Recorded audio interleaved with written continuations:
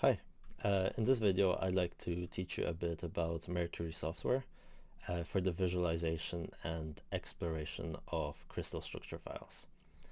So when you open up the Mercury software, this is what you see, and there's a number of tools to play with. So here I have loaded in a crystal structure file, and you can see the molecule in its three-dimensional conformation as it would appear in that particular crystal structure. So let me teach you the basics of this software. When you load in your structure, you can visualize it in a variety of different ways. For example, here I have it visualized as a wireframe, but you can also visualize it as capped sticks, ball and sticks. You can have the space fill where each ball is the radius of the van der Waals radii of the particular atom. So here you can see chlorine, which is green, has a much bigger radius than hydrogen.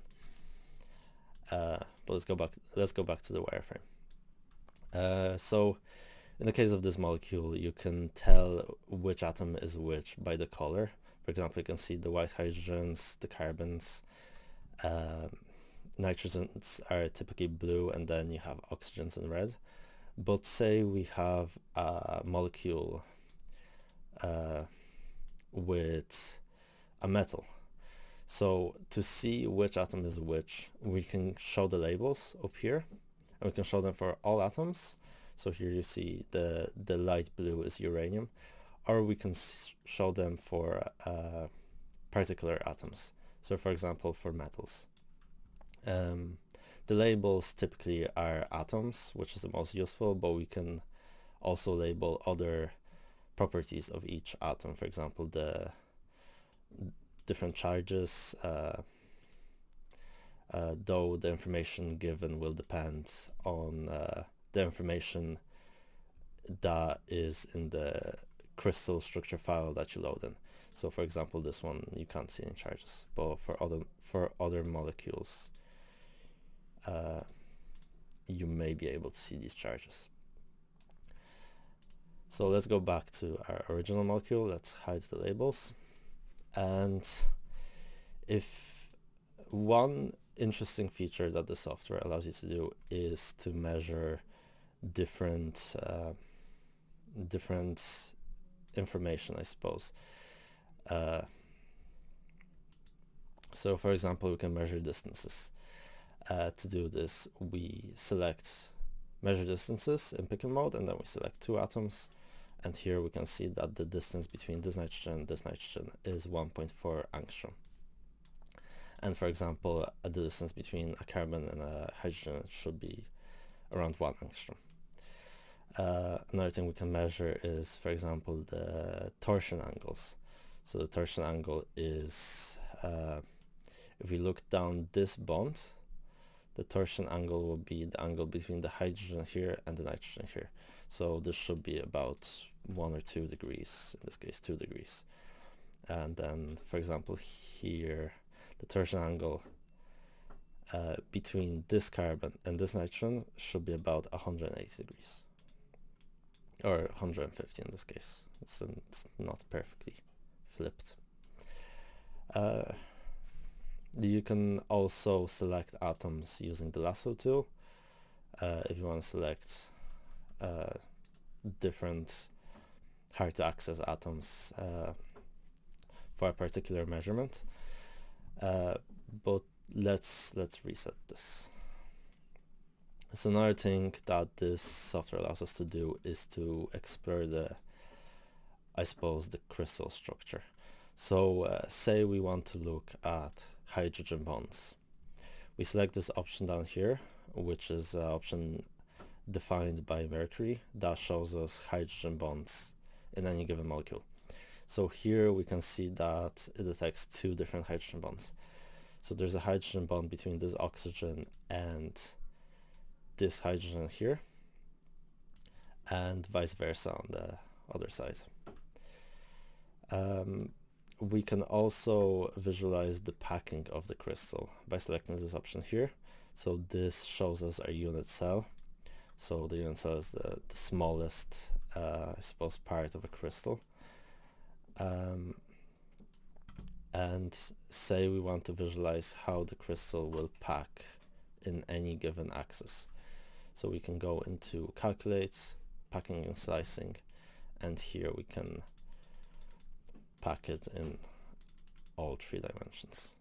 So this is what the crystal would look like. These options down here allow us to orientate our view in any way we want. For example, we can orientate it along the B axis of the unit cell by pressing B. Same with A, C. We can rotate.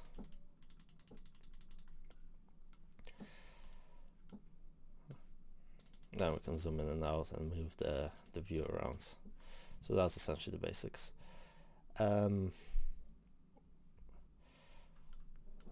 Mercury has a lot of different features that allow us to explore the crystal structure in various different ways. One of these, as an example I can give, is the voids, which will show us the voids between atoms, between the van der Waals radius of the atoms that are within this probe radius. So let's set this to 0.5 because I don't think there's going to be any voids of 1.2 angstroms. And here you can see the spaces. Okay, let's reset. If we want more information about the particular molecule that we have loaded in, we can go into more information and we can go into structure information. So this will give us all the information associated with the CIF file, or the crystal information file that we loaded in. So there's the molecule name, here's the source, where this molecule comes from. And say there's some information that we're looking for that isn't here. We can go into customize and find that information. For example, crystal color, add it in, and it appears. In this case, this crystal doesn't have this particular information, but let's look at a few other crystals. So you can see that this particular crystal is white, and then this one is pale green. So this relatively recent publication we can see here. Another cool feature of Mercury is that it allows us to approximate what the morphology of the crystal will look like. To do this, we go into CSD materials, we go into calculations, and we go into this BFDH morphology calculation. So according to this approximation, the crystal structure will look like that. You can see each face of the crystal has the HKL numbers visualized, and let's say that we know that this particular molecule forms pale green crystals, so we can change the color here and then apply.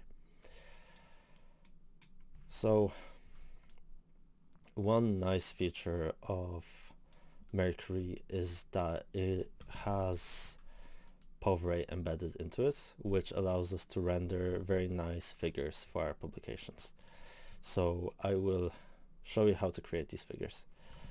So let me hide the hydrogens to have a bit of a clear representation, and let's visualize the molecule using ball and stick. So once we have sort of orientation that we want to render, for example like this, we go into file, we go into PovRay image, and here you have a number of options. You can set the resolution of the image, so I have it set to quite a big resolution because I want a sharp image. and you can play around with the different settings to see what the file will look like. So here it looks pretty good. I can maybe set it as iridescent. Let's see what that looks like. Okay, that's a bit shiny. Let's go back to matte. Okay, once you're happy with the preview, you can click render, see where it's saved. So the file will render. Once that's done, you can exit out of this, and here's the file. So it's pretty nice, but if there's some changes you want to make, for example, here we can see that the labels of the HKL faces are white and they're very hard to see. We can easily change the color of those labels in the software and re-render until we get a figure that we're happy with. So that's essentially the basics of Mercury. I highly recommend going into help and doing the tutorials, as they have much more information than I was able to show here. I hope this little introduction helps, and have a nice day.